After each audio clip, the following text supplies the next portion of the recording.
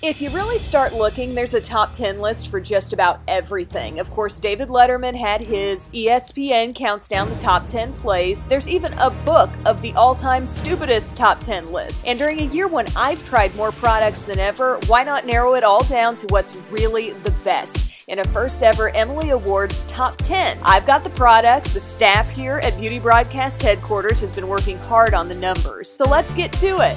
First, from foundation to setting spray, the top 10 face products of 2015. Hi everybody, welcome to the Emily Awards for 2015. I can't believe this is the 8th year that I've been doing this. I am Emily, these are my awards. I really love sharing the top makeup products over the past year with you. And for me, lots and lots of thought goes into these videos, and you deserve it. As my viewers, as people who tune in to me day after day to watch, I want to make sure I am giving you the best information I can. I don't take this stuff lightly. I hear from so many of you that you not only look forward to the awards, but you base a lot of your purchases off of them. And there was something somebody said to me last year, and I always look for feedback toward the end of the awards. You know, how can I improve them for the following year? Is there anything I can do differently?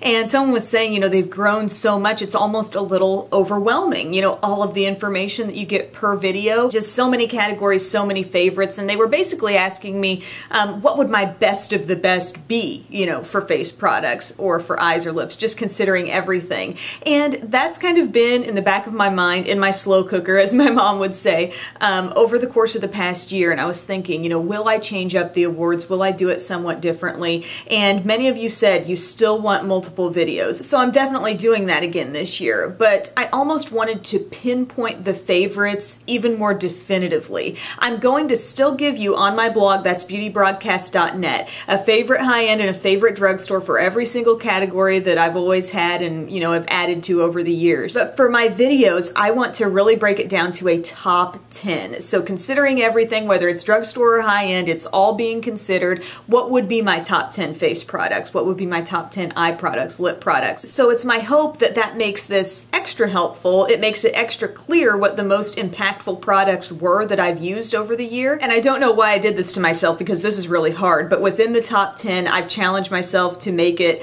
not something that's in no particular order, but something that gets better with each number. So we actually work up to a number one, like top product, in this case for face. And let me preface this top 10 by saying, I feel like for face, it has been the year of the face related palette. Maybe it's a bronzer palette, a contour palette, a blush palette, this or that.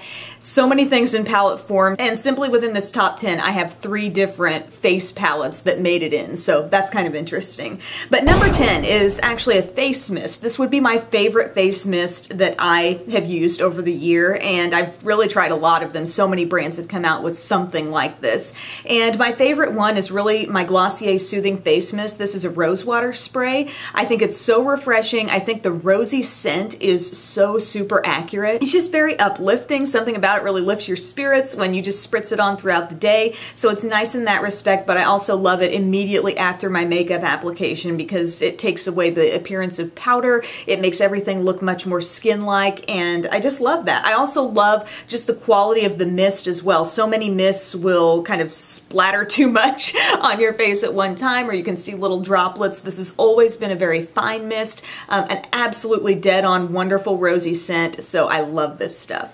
Number 9 is a powder, and this has appeared in the Emily Awards for many years, and this is my L'Oreal True Match Pressed Powder. And there are a couple key reasons why it made it into the top 10. Number 1, just the texture of the powder. It feels very rich. It feels almost a little bit creamy when you touch it. Not that kind of dry, chalky texture that you might notice with a lot of drugstore powders. And number 2, it's so versatile. I feel like this works great as an on-the-go touch-up type powder, but at the same time, you could apply it with maybe a flat top kabuki style brush and get absolutely powder foundation type coverage out of it. I really adore products like this that I feel like I can recommend, and 2 different people could try it with 2 different motivations for using it, and they could still have great success with the way it goes on. Also, there's a massive shade range in the True Match line, so that's always great. It's going to have a matte finish on the skin, but it's not going to look overly dry, cakey. Like I said, this isn't like a chalky, cheap powder. It really is nice quality. Number 8, and this appeared in my Emily Emily Awards last year. It's my IT Cosmetics Your Skin But Better CC+. It has an SPF of 50,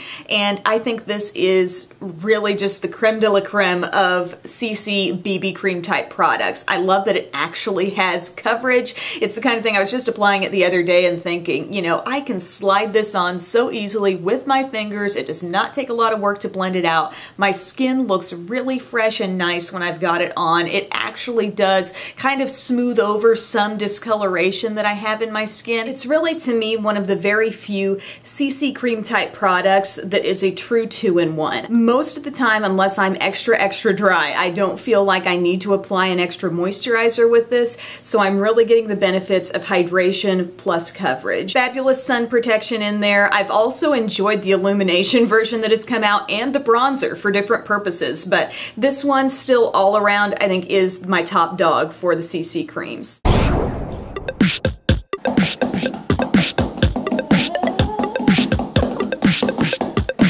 Number 7, the first face-related palette is making it into the mix, and this is from Laura Geller, and it's the Baked Color and Contour Palette. This is such a fabulous product. It combines 3 really amazing things from Laura Geller. Half of your pan is the Baked Bronze and Brighten, which is an awesome bronzer. It just really warms up the skin, gives you a great look of health. I absolutely love that product. And then I cannot say enough about the French Vanilla Highlight. This is an ideal highlight for people who want their skin to have a little bit of a glow. The French Vanilla Highlight packs in the teeniest bit of coverage. It's just like the perfect product for, I think, skin of all ages, people of all ages. It's a really great thing. And then there's a blush in here as well, which actually turns out to be the most glowy thing in the palette. I'd say it's a beautifully pigmented warm pink. And so everything in here, I mean, this makes the ideal travel face palette. You're getting 3 products in one, each of them extremely effective in their own way. So that's awesome. Number 6, a drugstore holy grail product that has been in my Emily Awards many times before,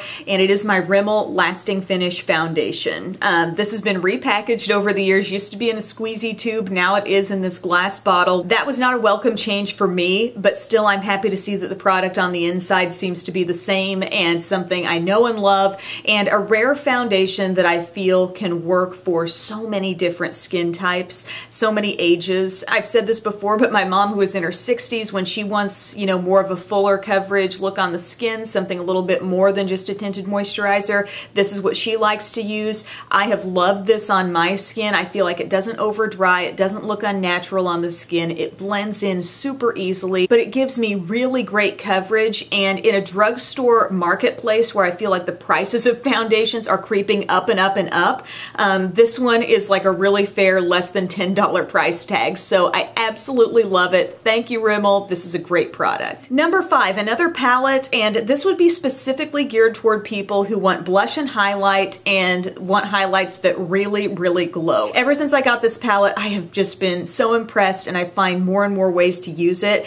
and it's my Becca Afterglow palette. Guys, this is packed with products in Becca's regular line. This is not just full of limited edition things that you'll fall in love with and never be able to find again. It's a great kind of like try me palette, and while the sizes aren't huge, it doesn't take a lot of any of these to get the desired effect, you know, on the skin. So for example, today I've got on this blush. This is a blush called Flower Child. There are 2 blushes in this palette, so you've got one that's more neutral, one more pink, and then you've got these 3 highlights to play with. So I like to use either Topaz or Rose Gold as sort of a blush topper, so directly on top of where I put my blush, I use the Rose Gold today, and that's giving me a really nice glow. And then I can use the gorgeous Moonstone, which is really bright, really packs a gorgeous highlighting punch. I just like to pinpoint that, like maybe just right in here, or just under the brow, or on the Cupid's bow. These are very intense highlights. I really love the liquefied versions of the Shimmering Skin Perfectors from Becca as well,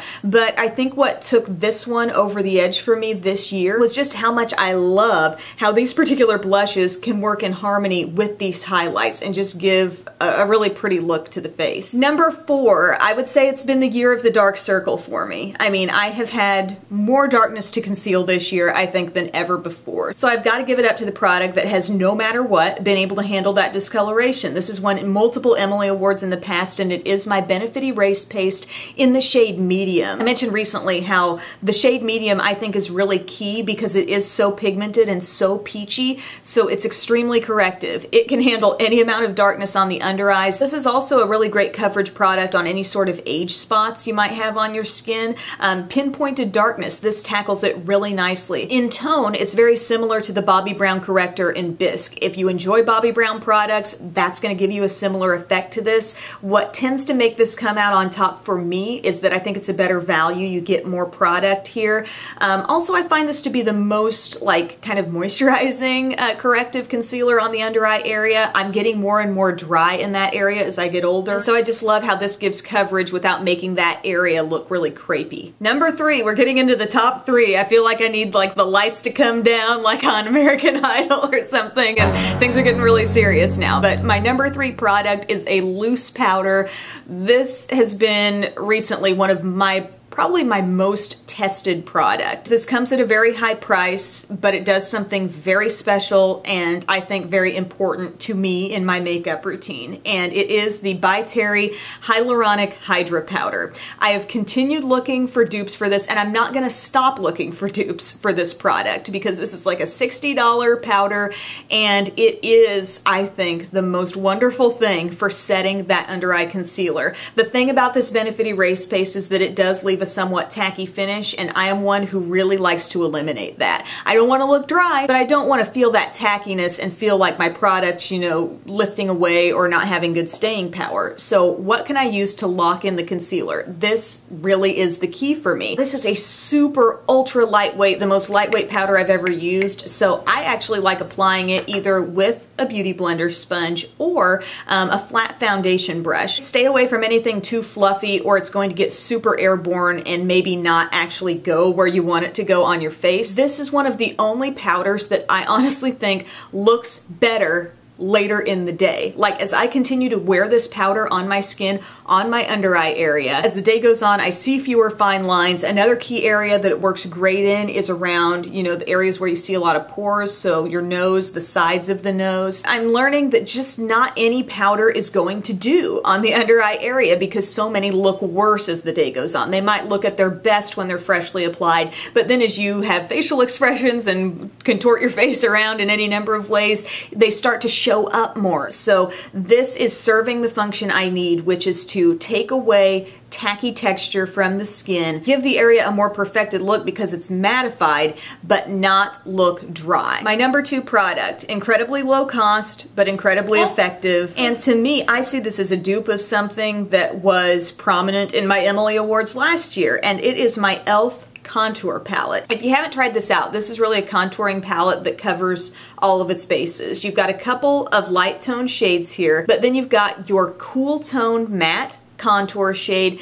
and then a little bit warmer, lighter shade that makes a great bronzer. These powders do pop out, so if you have an e.l.f. blush palette, maybe there's one of these shades you don't use as much, you could pop in a blush shade, really customize it to the way you want it. And I've honestly enjoyed e.l.f.'s cream contour palette as well, but in terms of something where I feel like I'm genuinely getting use out of every part of this, this is great. And it performs and swatches so much like my Smashbox contour kit, which pretty much has these 3 shades in it. So it's really an incredible value. If you've had apprehensions about the quality of e.l.f. products, these are nice, smooth, wonderfully pigmented powders. I think you'll be very impressed. My number 1 pick for face products this year, I mentioned liking products that can perform differently for different people. I love a good multitasking product that can be used in a variety of ways.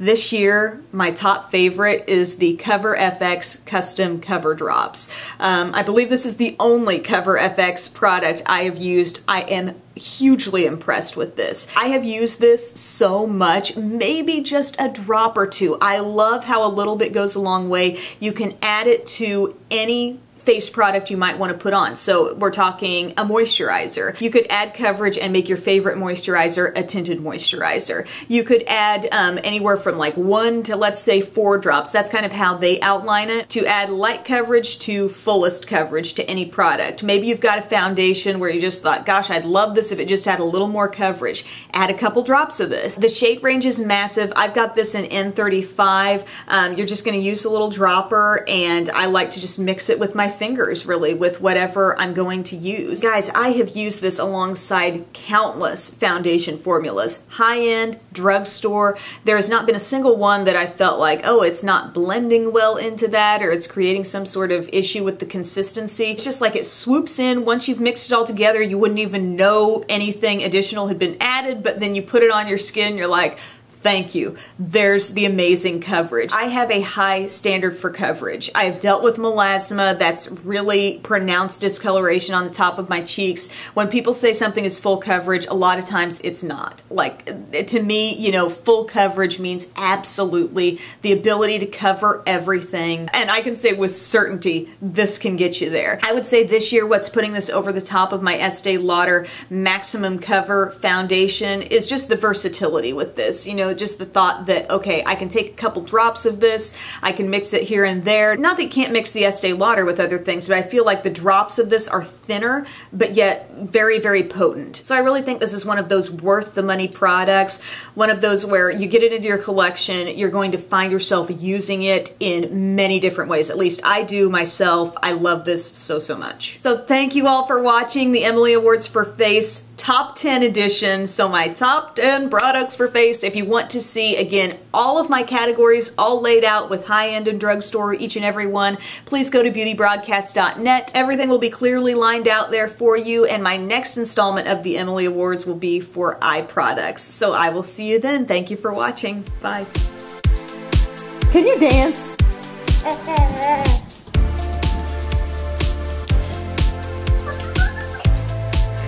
Where are you going?